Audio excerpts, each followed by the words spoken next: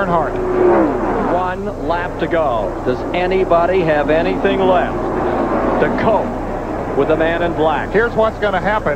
Maybe. I thought Terry Labonte was going to try to move down and take over second place, and if he does, that'll just open it up for Earnhardt to move away. We'll see. Naturally, every one of them wants to gain a position, whether it's from fourth to third or whatever, but if they do get side by side, it'll help Earnhardt. This is the half a lap to go. 4-car shootout to decide it all. Dale Earnhardt. Here comes Cope down on the inside. Whoa. Earnhardt has problems. Slopping back. Something is amiss. Here comes the field driving for the finish.